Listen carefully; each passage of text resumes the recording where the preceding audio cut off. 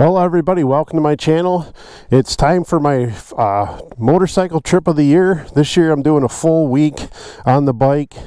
We're going to go meet up in Virginia really quick for a night. Then we're going to go to Tennessee, spend a couple nights there. Going to do the Tail of the Dragon. Then we're going to go back up for VAM 24. Let's get on the road. You think you know me?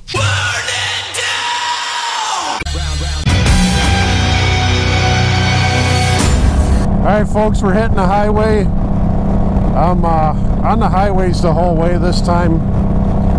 Pretty much do that when I go to VAM every year. And I'm doing pretty much the same route that I do going to VAM.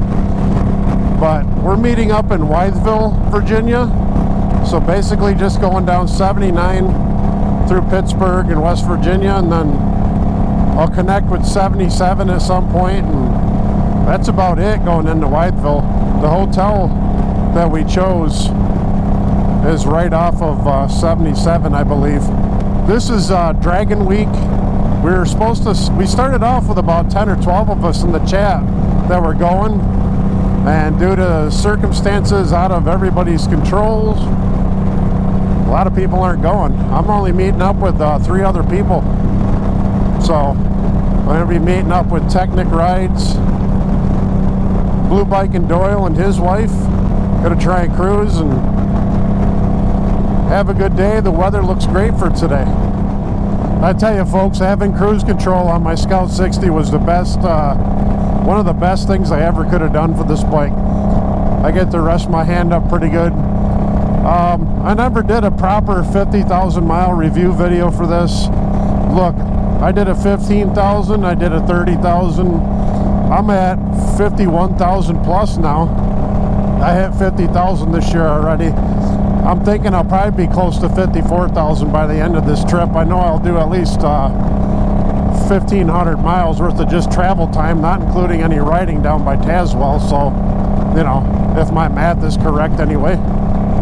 But this bike's been really enjoyable. The only thing I've had to change so far, you know, other than the stuff to make it more comfortable for the long rides, tires, oil, and then I just did a video about a month or so ago on brake pads for it. That's it, man. I still got to do the front forks. I've said that in multiple videos over the last couple of years. Look, I'm busy. I'm always busy working on shit. I got the camper. Camper's got to be a couple things I got to do to it soon. When I get back from this trip, probably I'll focus on that. For a bike that's not supposed to be a traveling bike, it's been great for me. So, knock on wood, it'll get me through a couple more years till I can buy something new. Not really in the position right now to buy a new bike. So, even though the new Indian Scouts came out, haven't been able to see one in person. I might be able to see one in Tennessee. I know Nick and I talked about stopping at a couple dealerships, possibly one in Knoxville. One is State Line Power Sports, I believe. That's right on the Tennessee-Virginia border. We're definitely going to do that one probably tomorrow on the way to Maryville, Tennessee. So, I'd love to see a couple of bikes in person. I'm undecided if I want to get another Scout or if I want to get a Chief. You know, most people say, oh, get the Chief if you're going to do the miles, but I don't know, man. I've enjoyed riding my India Scout 60 across the country and to Virginia every year. It's been a great bike. You know, they didn't expand the fuel mileage, or they didn't expand the fuel tank much on the new Scouts, but I think they're more efficient. They'll definitely get better gas mileage than the Chief. The Chief's just a torque monster. You know, torque and horsepower numbers are higher than on the Scout, more or less, if you get the 116. But I don't know. I know weight-wise, the new Scouts are slightly lighter. From what I'm hearing, they get way better gas mileage. Not that these got bad gas mileage. I tend to average in the 44 miles per gallon range on this. So, but hey, if I got like 54 miles per gallon, that makes a lot on a 3-gallon tank. 30 miles per gallon. I could easily cut out probably 1 or 2 stops on the way down the Tazewell every year or wherever my trips are. It would have been nice if they went with a 4-gallon tank, but they tried to keep the traditional lines the same. They just expanded it slightly. So. Every year that I've gone to VAM, this bridge has been under construction. Thank God they finally got it done. But I always like using my 360 camera when I go through this one. Usually pretty good footage. I have some stuff on TikTok and my previous YouTube videos, but finally no construction, or at least, you know, any rad construction. Looks like they got a little bit of construction coming up, but at least it's not on the bridge anymore. That's a pretty cool bridge. One of many bridges around Pittsburgh. All right, folks, we're rolling into Virginia. I've had 2 stops for gas so far, one for a snack and a pee break. This is usually the prettiest section of the ride when you first cross over before you get to like Morgantown and stuff. Still on 79 South. It's always pretty through here. For a highway, it's a good ride. People say riding highways is boring. I tell you what, come ride this section of 79 in West Virginia. Not too many straightaways in this one part. You're pretty much going big sweepers the whole way, 75 miles an hour, dodging traffic. Construction hasn't been bad this year. This has been the best ride down, and no rain so far. Nothing predicted for today anyway, but yeah, this has probably been one of the best rides down to Virginia. 79 here in West Virginia has plenty of rest stops and gas stations too. So even when you got a bike like this that you need to stop maybe every 100 miles, you're usually good to go. It's not like out west where you better stop or you're not going to stop for a couple hours. So, but yeah, this section is a lot of sweeping curves. All right, we're on US 19 right now. This is a 3-lane.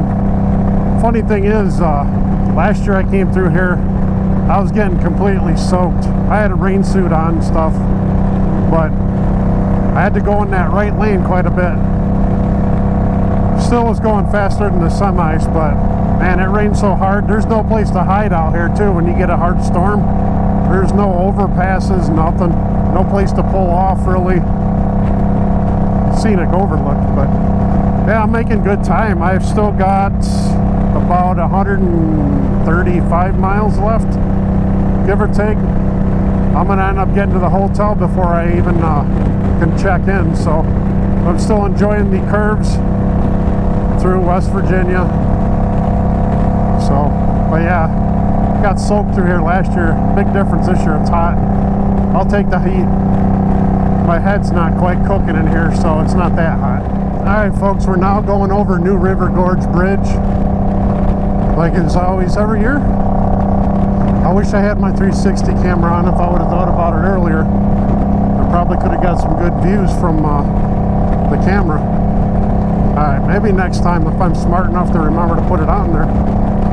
I got less than 100 miles to go now for the trip today. Get to meet up at the hotel. Nick was almost there. I checked Instagram, my last little break. I got one little short stop coming up. Getting really hungry. They haven't really eaten dinner. I usually stop and have a couple snacks at a couple of my stops, but I'll be hungry for some dinner tonight. That's for sure. Still winding through West Virginia, almost into Virginia. I only have like 30 miles left. Another mountainous highway range here. A lot of traffic Sunday, but this part of the ride's almost over. I'm almost into Wideville. I had 32 miles on the highway left. And hotel's right off the highway, but still winding through the mountains, coming down another side of whatever mountain. Made my last gas stop for the day.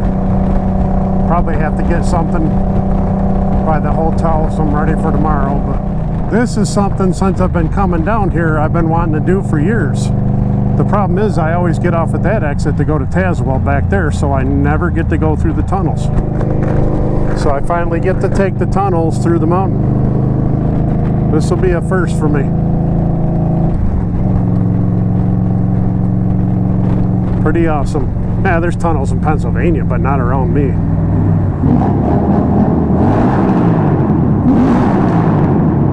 You know, you have to do it.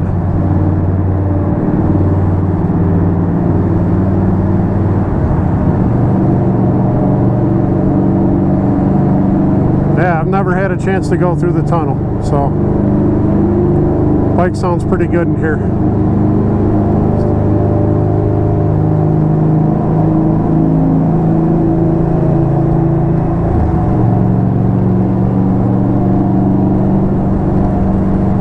Imagine doing this with no lights, at least on the wall. Just have your headlights and stuff on. That'd be interesting.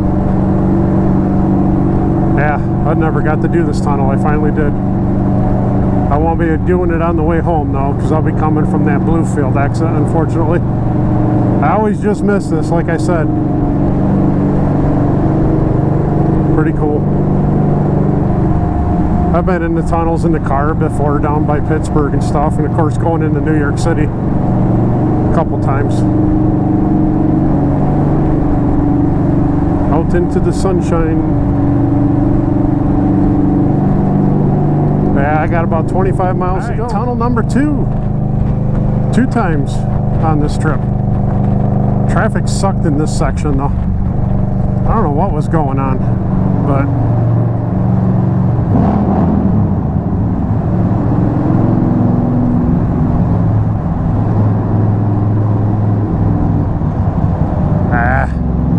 this is what's been going on, because everybody just starts slowing down.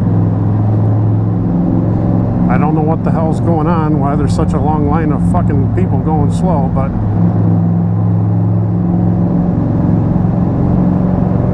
kind of stupid.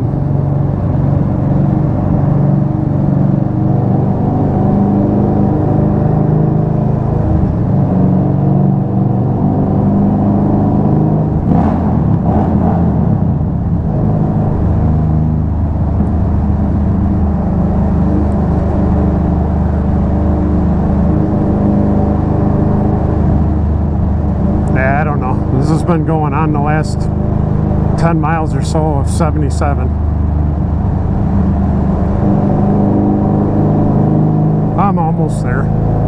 Got to enjoy 2 tunnels anyway. And I'm glad I'm not in that lane. They're backed up all the way from the tunnel. I've already gone about 2 miles from the tunnel. Holy shit. I don't have to go home this way, but damn, man, it's blocked. Traffic on this side's going good. I'm allegedly going 80 miles an hour. But 2.5 miles.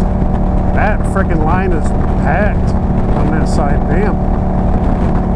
So glad I'm not going that way. Whew. Especially after a long ride. You get down to the last 2 miles of the ride and get stuck in that shit. Man, that's gotta suck. But it's Sunday. Everybody's probably coming back from their family vacations, and it was 4th of July weekend, so I'm sure a lot of people are heading home to go to work. I'm heading away from home to get away from work. Damn, he beat me this time. You beat me this time.